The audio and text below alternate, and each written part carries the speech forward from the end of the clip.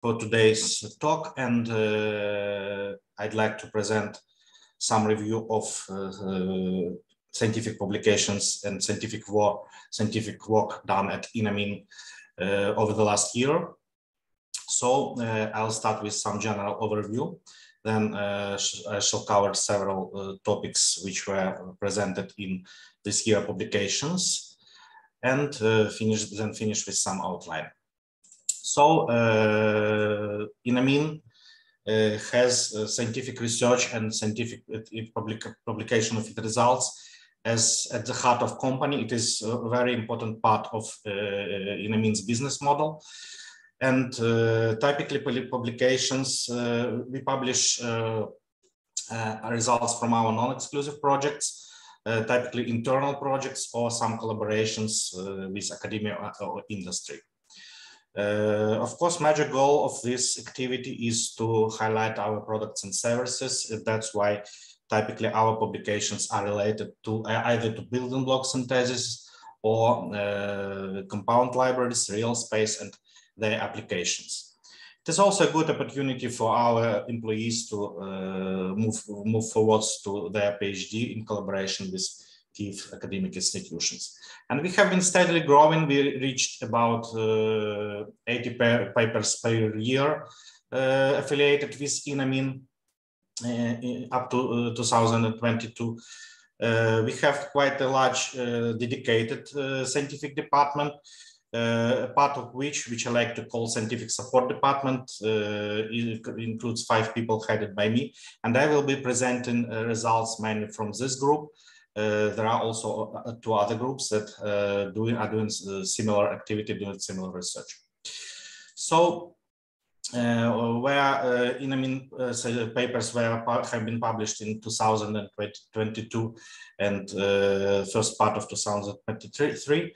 The landscape of journals didn't change too much. We, of course, have some general chemistry and general science journals, quite high impact. Most of our publications, however, were published in specialized journals related to organic chemistry, of course. It is Journal of Organic Chemistry, European Journal of Organic Chemistry. There are also many publications, and I think that their number has increased recently, related to medicinal chemistry, Journal of Medicinal Chemistry, ChemChem, and so on. The diversity of journals which represent our works is quite huge. I'd like to start with our several publications related to highlighting events in Ukrainian chemistry because of full-scale Russian aggression. Of course, we couldn't avoid this subject in our publications. There is a blog post at Enamine site about first weeks of these events, where I provide quite personal feelings about these events, but of course these first weeks were quite short, and then we understood that we have to remain strong, and our steps toward this and how we have been operating in first several months after the full-scale Russian aggressions are covered in SAS Medicinal Chemistry letters. In fact, we and many other in pharmaceutical industry understood how important Enamine is to pharmaceutical society, and these topics are covered in this first paper in SAS Medicinal Chemistry letters. Later, we published our thoughts about how we can rebuild and support Ukrainian science, especially after the war, and this was highlighted in proceedings of National Academy of Science USA, and we also highlighted with this very nice picture showcasing resilience and strength of Ukrainian people. But without any pause, let's go to chemistry. Most works from our department were related to fluorinated saturated rings this year. And I'd like to start with a review, which was published in ChemMedChem at mid 2022. Of course, there are some features of fluorine covered in this paper that are well known to the medicinal chemistry community. For example, its impact on physicochemical properties, on metabolic stability, and so on. But also synthetic approaches to fluorinated building blocks are covered in this article. And it is also highlighted with this nice frontispiece, which was made by me when I was in the Lviv region in the first weeks of the aggression, and most part of this review was written there. The first case I would like to present you is related to gemdafluorinated cycloalkyne derivatives. We have a huge number of them at our stock, and we have synthesized both carboxylic acid and amines of these general structures. And we have become interested in physicochemical properties of this compound, namely acid-basic properties and lipophilicity. Also some other characteristics. We have synthesized model derivatives for that purpose and compare them with properties of cycloalkane, non-fluorinated cycloalkane derivatives, as well as acyclic counterparts. And we have found that fluorination has quite predictable impact on the pKa of these compounds. So it can be quite easily explained with a merely inductive effect of the fluorine atoms. So the closer fluorination site is to the corresponding functional group, at beta position, for example, the stronger is this effect of decreasing increasing acidic properties, and decreasing basicity of the corresponding amines. This effect has low dependency on the, for example, ring size in this system. So roughly the pKa can be estimated by the corresponding increments of the defluorinated substituent. For the log P, the dependencies were more complex. The dependencies were more complex, but in all cases, for the cyclic derivatives, we have observed increased hydrophilicity for all the compounds, so that log P value was lowered by introduction of 2 fluorine atoms into the cycloalkane ring. This is in fact contrary to the case of the non-cyclic derivatives, where slight increase of the log P was observed for the beta substituted derivatives. And this can be explained by conformational restriction of the provided by the ring system. The effect was has strong dependence on the ring size, and for in particular for the 3-moment rings, it was even negative. So defluorinated cyclopropanes were slightly more lipophilic than the non-fluorinated counterparts, and the effect was the largest for 5 to 7 membered rings. So for the lipophilicity, such general rules of thumb cannot be derived as for acid-basic properties. Nevertheless, we covered all this chemical space, and for each compound pair, we have corresponding values which can be used for more rational optimization when using such building blocks in drug discovery programs. Next, we have switched our attention to heterocyclic saturated amines containing fluorinated substituents, in particular compounds with CH2F, CHF2, and CF3 groups. Again, we have extended the corresponding fluorinated series with non-fluorinated and acyclic counterparts. And what we have found here, that for pKa, the tendency is nearly the same as for the previous case, so that adding each fluorine atom has nearly the same increment for the basicity of the compounds, whereas ring size is not very important. Therefore, again, inductive effect for the fluorine atoms can be used to explain all the effects observed, at least with some degree of precision. As for the lipophilicity, introduction of the fluorinated substituent, in each case, in almost each case at least, have added one, since at least one atom, carbon atom was added, lipophilicity was typically slightly increased. And this effect was largest for the CF3 group, of course, and addition each fluorine atoms increased the lipophilicity of these compounds for this series, but this effect was quite dependent of the ring size and the position of the fluorinated substituent. The most interesting presentation of this, of the obtained results, is PPK plot, where each compound is represented by a dot corresponding to the corresponding physical-chemical parameters values. And this plot can be used as a guide for introduction fluorinated substituents for this compound series. You can see that we can achieve quite significant variation of pKa, almost 5 units, and as well as lipophilicity, more than 1.5 units.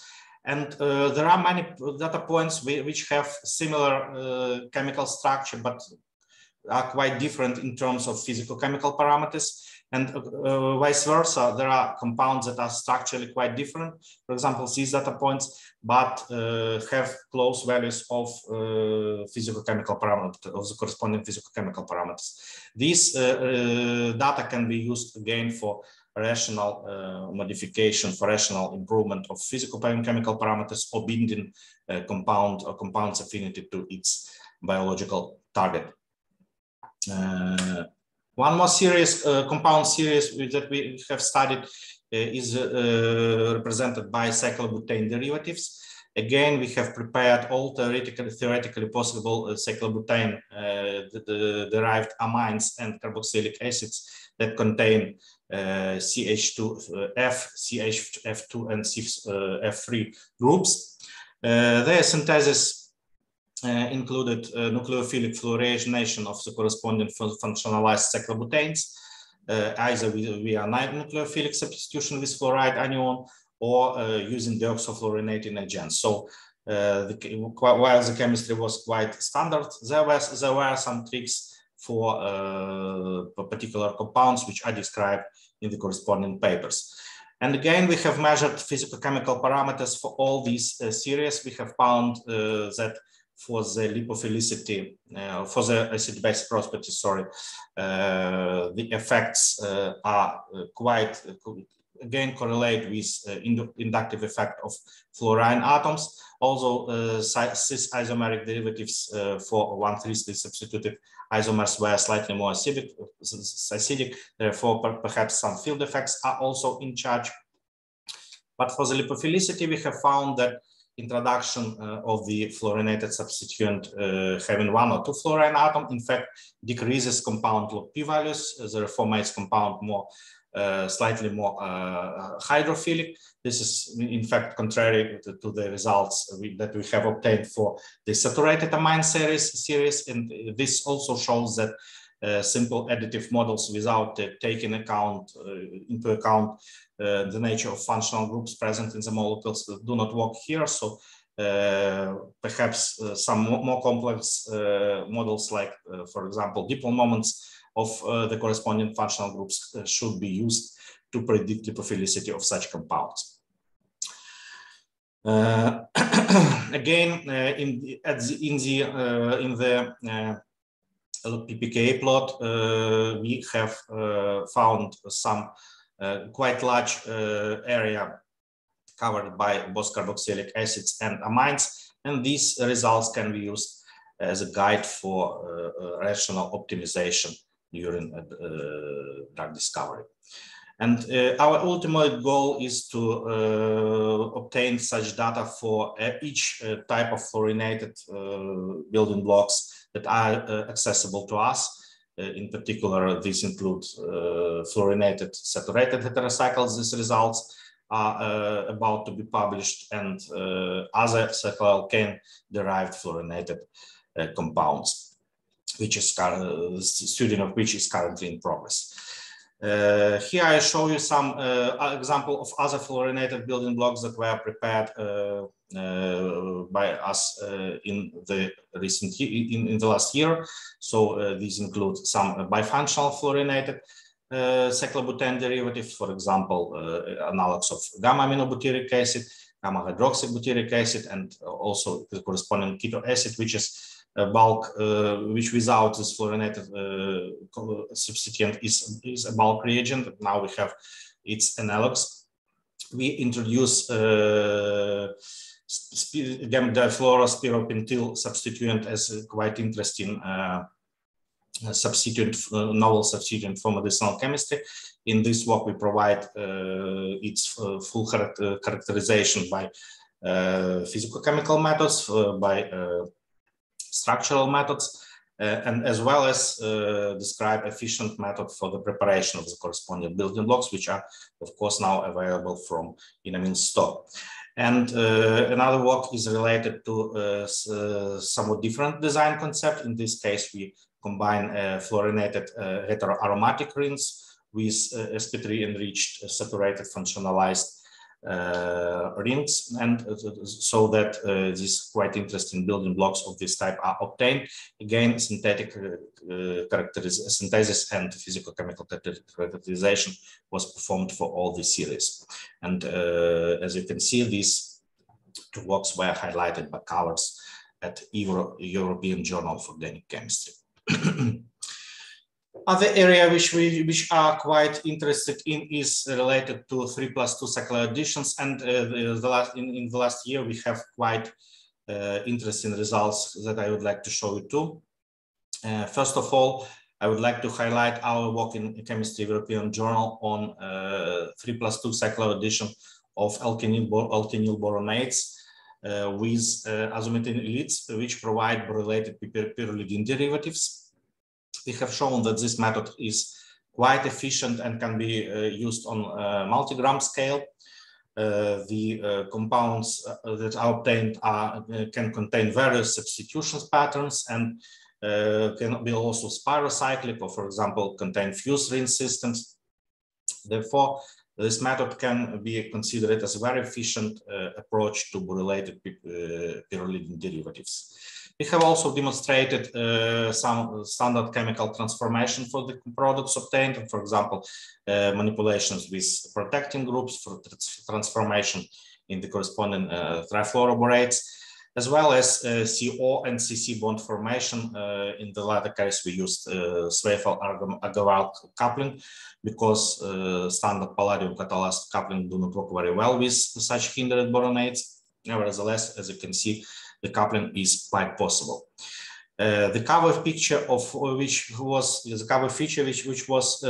published together with this article highlights the Stanislav Canyon region in Kherson, in Kherson region, and it is under occupation of Russia Federation since the start of its full-scale aggression.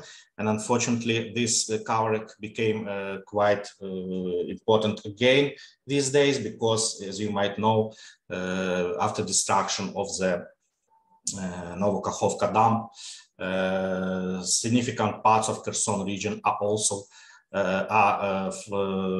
affected by flooding, and it's quite a disaster in that region, unfortunately. Some other works that we have published in 2022 and 23 are related to the 3+2 cyclic additions with chloroximes that are known to generate nitrile oxides in basic conditions, and we have shown that they can be used efficiently for the preparation of isoxazoline containing building blocks enriched with sp3 containing saturated rings. And we also used these quite nice products for the reductive recyclization, so that provide these polyfunctional lactams. As you can see, this work was published just before the full-scale aggression started. So quite neutral, quite pleasant topics are highlighted on the cover of the corresponding journal number, journal issue, sorry. At Enamine, we are quite big fans of cyclobutane building blocks, and we have published several papers in this area as well. One of them is a huge study on one to definitionalized cyclobutane building blocks that were prepared using a convergent synthetic strategy, so starting only from 4 starting materials, more than several dozens of the corresponding building blocks and the intermediates were prepared, which is shown schematically by this scheme. And some of these compounds were prepared even as pure enantiomers via enzymatic resolution, and other ones were prepared as pure diastereomers. They were structurally characterized. So indeed, they can be quite a useful tool for synthesis for both organic synthesis and medicinal chemistry projects. Other work is more science oriented. It is related to the preparation of spiroheptane derived glutamic acid derivatives. This project in fact started more than 10 years ago with preparation of first compounds of this series, and this publication in Organic Biomolecular Chemistry describes the final efforts toward this. In this area, we have prepared all 18 possible stereoisomers of spiroheptane derived glutamates. And in this case, we have showcased that Ellman sulfonamide synthetic methodology is very efficient for the introduction of amino acid fragment and for the separation of the corresponding enantiomeric derivatives. And we have also tested these compounds for their affinity towards glutamate racemase. They have had quite modest activity, unfortunately, but nevertheless, these building blocks and these amino acids analogs, amino acids can be used can be surely used in other drug discovery projects. Of course, some efforts were related to other type of Enamines products, namely compound libraries and real space. I'm sure most of you are aware about. There were two quite interesting collaborative works in this area. One was with Professor Mark Levin from University of Chicago, who recently described compound 1, this aromatic amide, which is quite interesting reagent for deleting nitrogen atom from secondary amines, so that formal CC coupling occurs. And we have implemented this methodology to the conditions of parallel synthesis or semi-parallel synthesis, I would say, for coupling of heteroaromatic or aromatic aldehydes with benzylic type amines to obtain the corresponding diaryl ethans through a formal CSP3 coupling. This is quite interesting chemistry, quite interesting transformation, and we've shown that in principle, using Enamine collection of building blocks, we can generate chemical space of more than 500,000 compounds, which are quite unique and strongly underrepresented in all the available chemical collections. Again, this was highlighted by this quite nice cover at Chemistry European Journal. In fact, this famous Ukrainian song about Chervona Kalina, about red verbindum, is hidden here among these notes shown in this cover, at this cover. And one more important result of this collaboration, which has impressed our colleague Mark from the University of Chicago so much, is that we could obtain this Levin reagent in large quantities, up to 60 grams in one round, and this compound is now available from Enamine stock. And it is quite interesting reagent for the nitrogen atom deletion and some other transformation. Another example of combinatorial type chemistry is related to application of artificial intelligence for exploration of the real space and our combinatorial libraries. So in collaboration with SoftServe, we have used our results on combinatorial synthesis for 10 reactions that are used to generate real space, and trying to train several machine learning models. Using these results, we have used both positive and negative results from the experiments. And it was shown that the generalized model obtained by this training can give quite good prediction results, over 17% for some of the reaction, despite quite different reaction types were used to build it. One more interesting result from this study is that even the results coming from experiments and containing both positive and negative results can be problematic to train such models, because the chemical experiment is much more complex than simply chemical reaction, and many factors should be taken into account. For example, results of chromatographic preparation, some possible human errors, and so on. So in this area, it is much to do and much to improve these predictive models. And before finishing, I would like to highlight several other works that came from our department in the last year. So this publication in Journal of Organic Chemistry, which came in the first part of 2022, in my opinion, it is quite underrated work, and it received much less attention than it should. It is related to preparation chiral sulfonamides. It is well known that when sulfonyl chlorides are used to obtain sulfonamides that have chiral center at the alpha position, epimerization or racemization can occur. And we have shown in this work that by reversing the polarity of the reagents, by using sulfinates and the corresponding hydroxylamine derivatives and alkyl hydroxylamine derivatives, we can obtain the target sulfonamides without any effect on the chiral center. The method is quite green. The reaction occurs in water, in fact, and we have shown that it works. It is easily scalable. So it can be used both for the preparation of building blocks and in parallel chemistry. Unfortunately, this chemistry doesn't work for NN-dialkyl substituted hydroxylamine so far.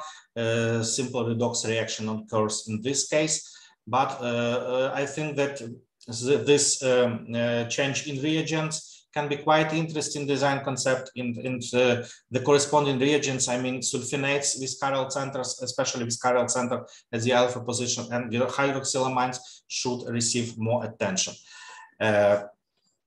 And another work which is related to completely different area, is related to natural product synthesis, and it demonstrates our capabilities in that area. So we required several dozens of grams of this compound, licohalcone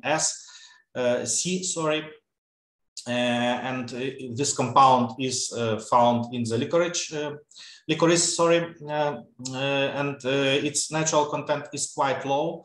So non-synthetic approaches allowed to obtain about milligram quantities of this product. And we have developed a quite efficient synthetic scheme, which was based on the methylation of the corresponding residues of phenol derivative, and then selective directed reaction with electrophiles. And the key step was, of course, the selective deprotection of one of these of these protecting groups, so that exactly as it should occur exactly at the position, and therefore the target product could be obtained in up to 30-gram quantities. And we have obtained some other natural products using this methodology. Before finishing, I would like to thank you for your attention and draw your attention to the Enamine's special issue published in the European Journal of Chemistry, Organic Chemistry, more than a year ago. It was published at the end of 2021, and it highlights the versatility and diversity of chemistry, which is done here at Enamine. So if you would like to have some more detailed feeling of what we are doing here, you can be inspired by this special issue. And thank you again for your attention, and I'm ready to answer the questions. Thank you very much, Alexander. Really great presentation. We have so far one question. If the slides are going to be available, yes, we will provide the presentation to the subscribers. And colleagues, please feel free to ask questions right now. Now is the time if you have. From my side, I have a question. What is the maybe you can share some plans for the Enamine in terms of, I don't know, publishing or research in 2023, second part, maybe some insights about where the company is going, if it's not a top secret. Of course, of course. We have several publications coming about these fluorinated derivatives. So we are indeed quite interested in covering all this chemical space and characterization, and providing its thorough characterization. There are some publications which are related to implementation of new synthetic methods and new reagents, like we did with Mark Levin's nitrogen deleting reagent. And I think that there will be some quite interesting results in this area. Of course, we continue our work on organoboron derivatives. There will be some products, some papers about these quite interesting products. And I believe that we are preparing several reviews on sulfonamide synthesis. This should be also quite interesting to the readers. In fact, there are quite many initiatives in by several journals to publish Ukraine-related and Ukraine-themed issues. This is done now by Chemistry Select, by the Chemical Records, by the Chemistry of Heterocyclic Compounds. So we'll be also submitting and publishing there as well. And I believe that we are going to publish some book chapters, again with a review on various aspects of chemistry done at Enamine. Thank you. Okay, thank you. We have a new question. Would Enamine be able to handle the scale of some of the sorted building blocks in case the compound progresses in its journey? Yeah, surely. And typically, all the building blocks that are highlighted in these publications, in most of these publications, are prepared on at least gram scale or dozen gram scale. But of course, we have examples of further optimization of the synthesis, and we have even several works published in organic process research and development regarding this issue. So it's quite possible here at Enamine. Mm-hmm. Sounds good. Any other questions? Please write down them, and Yep. If we don't have any other questions, well, then I'd like to thank you very much, Alexander, for delivering this insightful talk. And I'd like to thank everyone for joining today's webinar. And of course, stay tuned for the next one and subscribe to our newsletter to get insights like this directly into your inbox. Thank you very much and goodbye. Thank you.